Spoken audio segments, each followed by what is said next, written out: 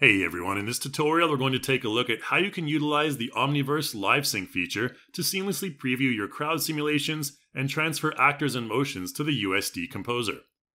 The iClone Omniverse pipeline allows you to edit motions in real time and easily transfer data back and forth for an effortless production workflow. If you're not yet familiar with Omniverse Live Sync, please check out the Getting Started tutorial first. Let's start off with an overview of the basic setup and progressive texture loading. In Preferences, you'll want to enable the manual loading option under Progressive Texture Loading to reduce unnecessary calculations for the crowd.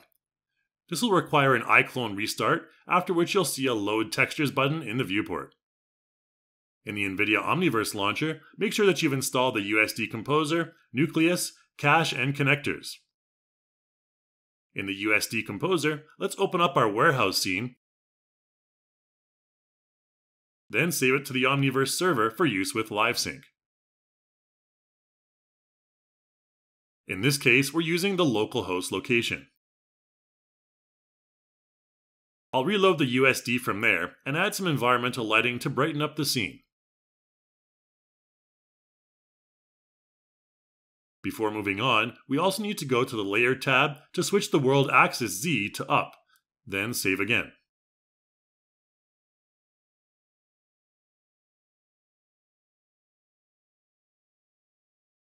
The next step is to connect Live Sync with the transferring reference mesh. To start, I'll copy the URL link from the USD file and then paste it into the Import USD panel in iClone. We're only going to transfer the prop now to get the positioning correct.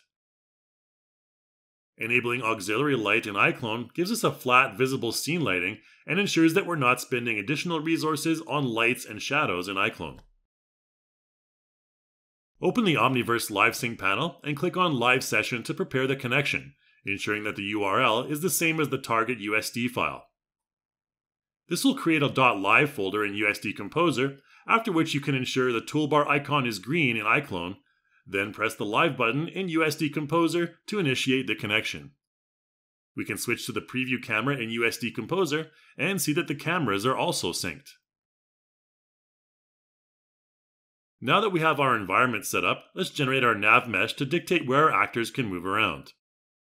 In iClone Scene Manager, I'll hide everything aside from the floor and structure to optimize performance, and then generate the NavMesh from the toolbar button.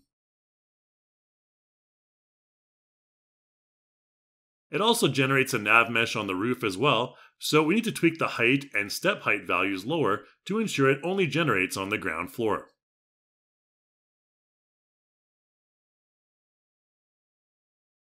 Next, it's time to generate our crowd, so I'll open up the crowd generation tool and pick the NavMesh as the spawn region. Next, you can adjust the various distribution parameters for your crowd and generate various combinations until you find the one you like. After that, simply drag in your preferred actors and IMDs from the Content Manager to their respective areas in the crowd generation window. If you're not familiar with this process, please refer to the dedicated tutorials to learn more about combining actors and IMDs in the ideal way. In this case, we want the actors to be frequently on the move, so it's important to adjust the relevant parameters to make it so in the IMD action settings.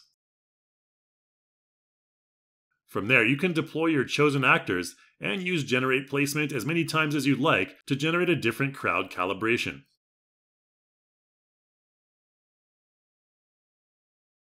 You can then hit the Start button to simulate the crowd via Motion Director. Once we have a satisfactory simulation in iClone, we can then move on to transferring everything to Omniverse. In the Omniverse Live Sync window, you'll notice that there are no characters in the transfer list, as all of the ones in our scene are currently set to light mode by default. So what you need to do is multi-select all of the actors in the Scene Manager, and then switch them to edit mode. Once you do, you'll see them appear in the Live Sync window. We don't need to transfer anything else, so I'll deselect the cameras, lights, and props and start the transfer. Despite the textures not being loaded in iClone, they will be transferred when you are sending via Omniverse Live Sync.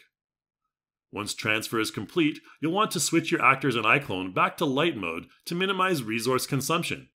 Then you can go ahead and preview the animation in USD Composer by using the MD Start button in iClone.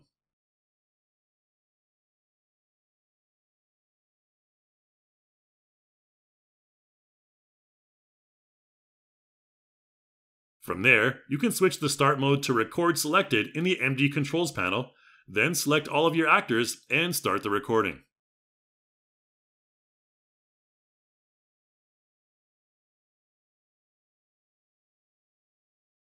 Just a reminder that you won't see any motion clips in the timeline here because the actors are all currently in light mode, so you'll need to switch them to edit mode.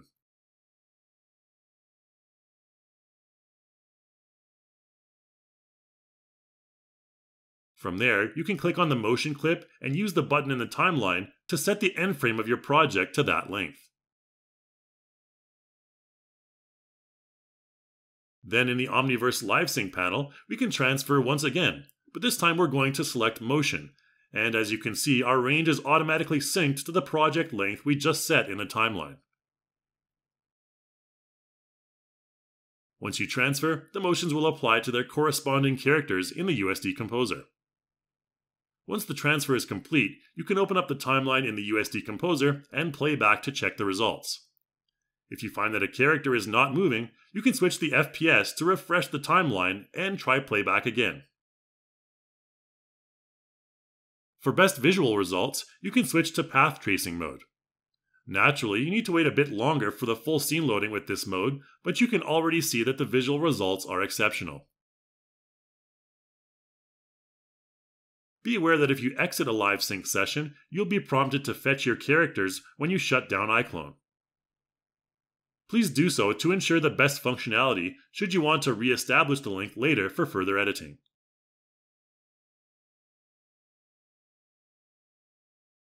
You'll also need to update the timeline settings in USD Composer.